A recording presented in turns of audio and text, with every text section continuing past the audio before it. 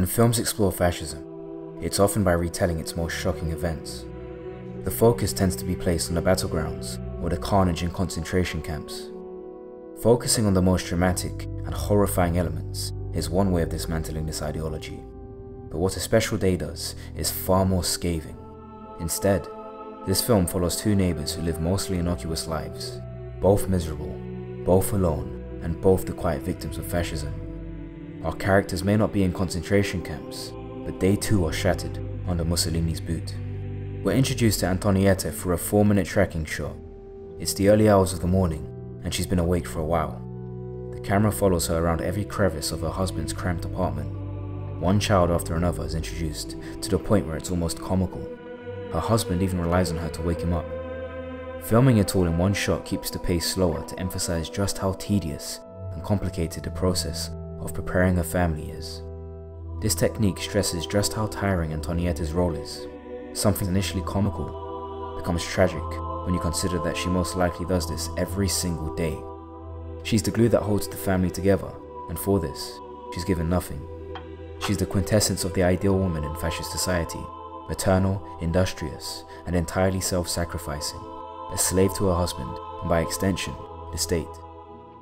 Our introduction to Gabriel is in binary opposition. He symbolizes the antithesis of the ideal man in Mussolini's Italy, emotional, single, and afraid.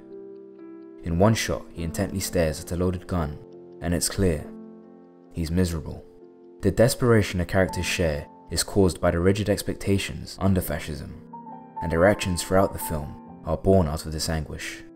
We see this desperation shape Antonietta especially. She's deeply ashamed of herself and her position in society. Her neighbours delight in mocking her for having to stay at home because her husband can't afford a maid.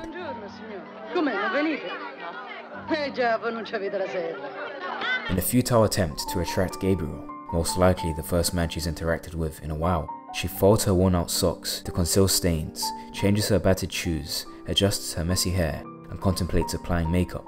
In the opening, she scolds her daughter repeatedly for acting similarly.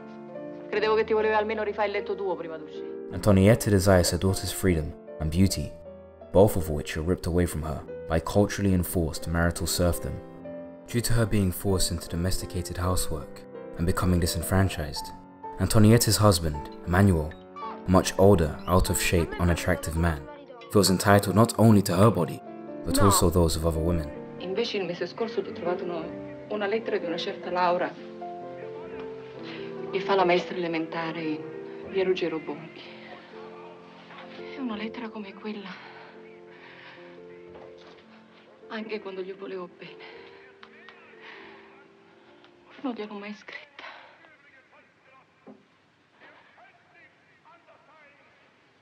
Ma perché non la so scrivere?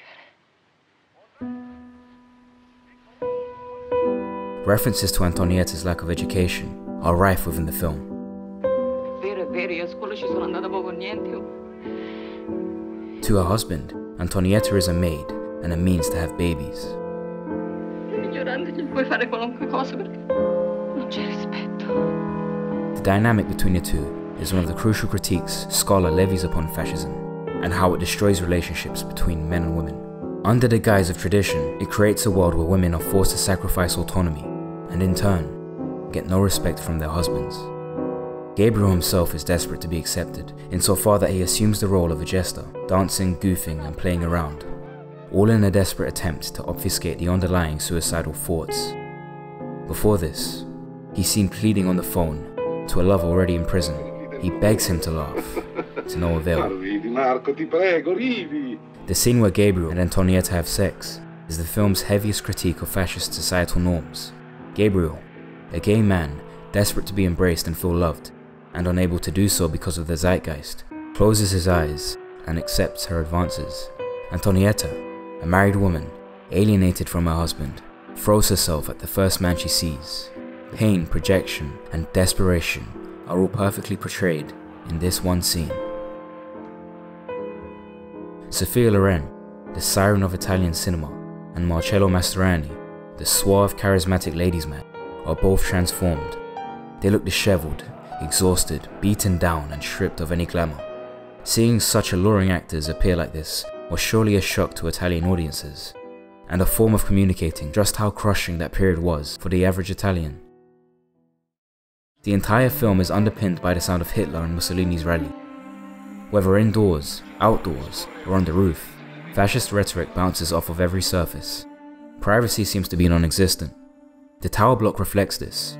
Each apartment has huge open windows, and the building has a U-shaped structure. The apartment complex resembles a panopticon more than anything else, giving residents the impression of being watched at all times. The very architectural style of the building, a reference to the omnipresent spectre of the state. And finally, there is time itself.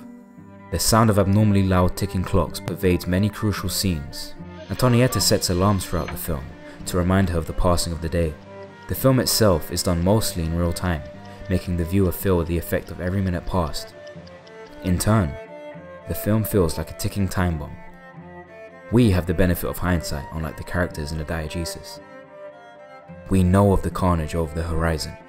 The layering of the fascist rally over the constant ticking creates a sense of impending doom. An atrocity is on its way, and no one knows it yet. Certo che l'alleato, se lo siamo saputo proprio scegliere, fa che scoppia un'altra guerra, gli famo un bucio così a tutti. The ending is just as hopeless. Gabrielle is captured and escorted off by secret police, and Antonietta steps into the shadows to lay beside her abusive husband.